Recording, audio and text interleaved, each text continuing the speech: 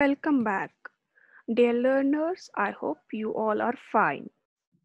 Educational conversation has various words that relate to the general task of judging the merits of a person, judging the worth of a curriculum, or the value of a work, or the merit of a program.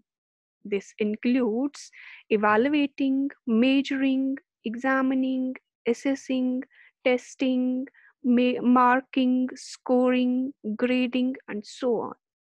Such words are often confusing as one's testing is another's assessing, one's grading is another's marking. However, these words are not synonymous at all. Today, we will go through the concept of the test, measurement, evaluation, and assessment. Let us first discuss about the test. Test means an instrument to be used for accurate measurement for anything. It's a specific tool or a procedure used to draw out the response from the students in order to gain the information. It's a tool or an instrument of measurement that's used to obtain the data about a specific trait or the characteristic. It's a technique used to measure the performance, skill level, knowledge of a learner. The test may be a single question or it may be a set of questions. It may be an investigation used to measure a particular characters of a particular person or a group of persons. It roughly specifies information concerning one's ability, capability, understanding, performance, as well as the success of a person.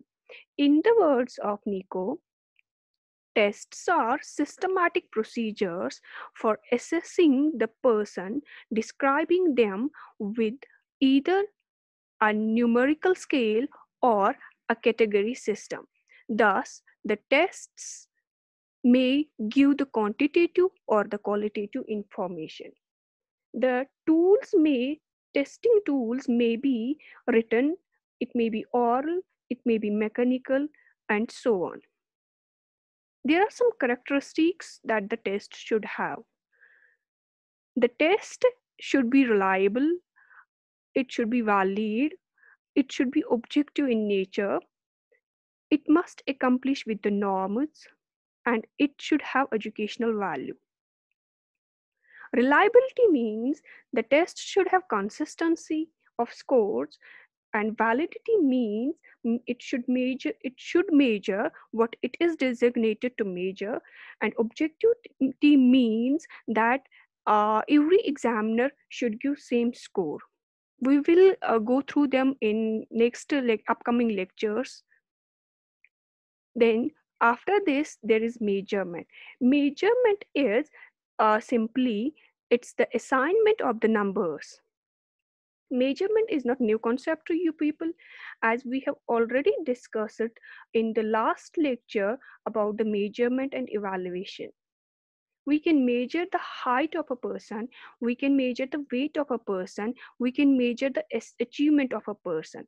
It's a process of collection of data on the properties or the attributes of interest during the administration of a test, or by some or by some other reliable source of measurement takes place.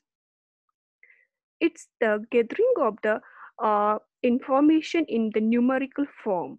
It's the documentation or presentation of the data that's required for the decision making, that is evaluation. As I have already told you in previous lecture, measurement has the range of tools, tests, or the rating scales. Now, act of finding dimensions of any object and the quality found by each act is the measurement in the it has been written in the International Dictionary of Education. There are some characteristics of measurement also. Measurement it's quantitative in nature. Measurement must be held by an accurate and perfect instrument. It must be reliable also, it must be valid also, and it must be objective in nature also. Now, this is the measurement. Next, we have the evaluation. Evaluation is the process of obtaining and providing useful information for decision for judging decision alternatives. Evaluation takes place in every walk of life in one or the another form. The aim of life may be lost if evaluation is removed from it. Only because of evaluation we can distinguish between good or bad, between worthy or unworthy. The cycle of the development revolves around the process of evaluation. Evaluation plays an important role in the teaching learning process. It helps teachers to improve the teaching learning, and it's also the continuous process. Evaluation has two steps. First, comparison of the collected data that was collected in the measurement with the with some standards or the norms. And second step is decision making on the basis of those findings. Evaluation becomes a process for judging how effective the educational experience has been for the learners. Value judgment on observation performance test is need indeed any data, whether inferred or directly measured. The measure is evaluated by placing a meaning on the relative to a standard or a norm. This has been written in the International Dictionary of Education. Now, the measurement has also some characteristics. Evaluation is the organized procedure. Evaluation is a continuous and dynamic process. Evaluation is judgment making process. It is based upon the information taken from the tests. It emphasizes on the main objectives of the educational programs. Now there is last term in our this, that is assessment. Assessment is the process of gathering information to make informed decisions. Assessment is the process by which proof of the learner achievement is attained and assessed. It is information gained in relation to the objectives. It includes testing, it includes inferring and listing the information of the environment. It's a process of collecting data or arranging the data. It stands as the base for the judgment process, that is the evaluation.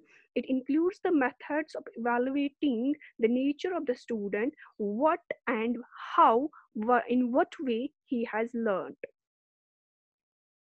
In education, the process by which one attempts to measure the quality and the quantity of the learning is using various assessment techniques, assignments, projects, continuous assessment, objective tests is the assessment. Assessment has following characteristics. It's multidimensional. Uh, it must be reliable. It must be valid. It must be objective in nature also. It is value laden process. Now there are some principles of the assessment. Assessment must address the objectives, learning objectives and the curricular goals, keeping in view all the three domains, that is cognitive, affective and psychomotor domain. It must provide effective opinion on teaching process. A record of the assessment must be kept. The results of the assessment must be interpreted and communicated meaningfully. The assessment must be reliable, valid, usable, and fair. Next, the purpose of measurement and testing is, it has the instructional purpose, it has the curricular purpose, it has the selection purpose, it has the placement purpose, it has personal purpose. What's the instructional purpose?